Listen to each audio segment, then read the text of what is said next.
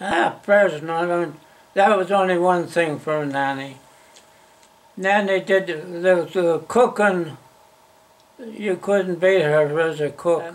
As far as cooking is concerned, it was a time. Everything was on time. I mean, you never had to wait for a meal. I know every time I worked, I mean, when I come home, whether I come home at 6 o'clock or 7 o'clock, the food was ready all the time.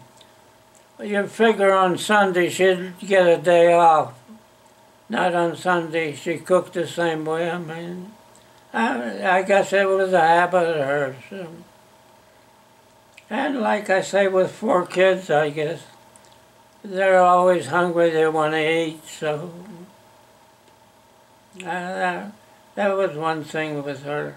And I can remember real good, like I say, as far as meals is concerned.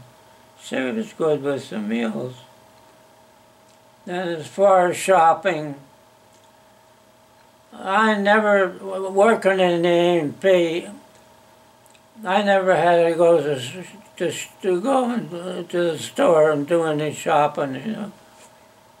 Mom always went by herself. Well, she always took the kids with her.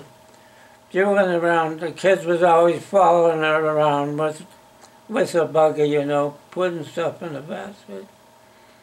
She was a good shopper. Not only for groceries, if she went out to buy something for the kids or buy something for me, was the same way.